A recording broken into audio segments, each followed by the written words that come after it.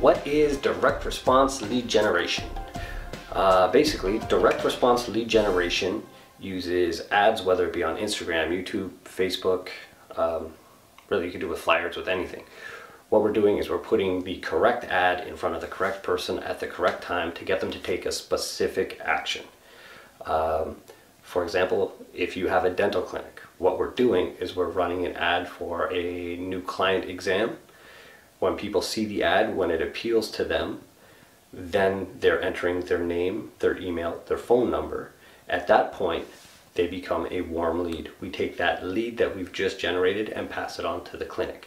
This is very different than just Facebook page maintenance. Obviously, I'm very biased in this, but maintaining somebody's Facebook page, it's very difficult to gauge a return on investment.